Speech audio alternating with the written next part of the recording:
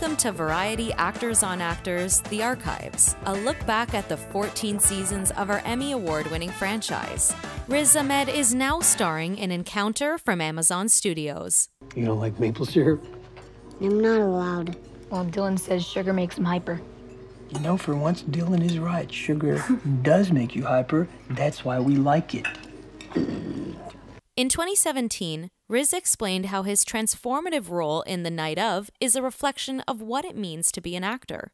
I kind of feel like the transformation that my character goes through is an illustration of the foundational, idea behind acting, which is that in different circumstances, we can be anyone. So I kind of believe that we have it in us to be any given version of a human being. It's a situation that breeds character. So I think it's only right that when the situation evolves or changes so dramatically, when the stakes change so dramatically, when you go from being a kind of college kid to being someone in Rikers Island, it's only right that the character, adapts to survive. And I think it's something that it's quite truthful, even though it's quite a dramatic transformation. I feel it's quite truthful.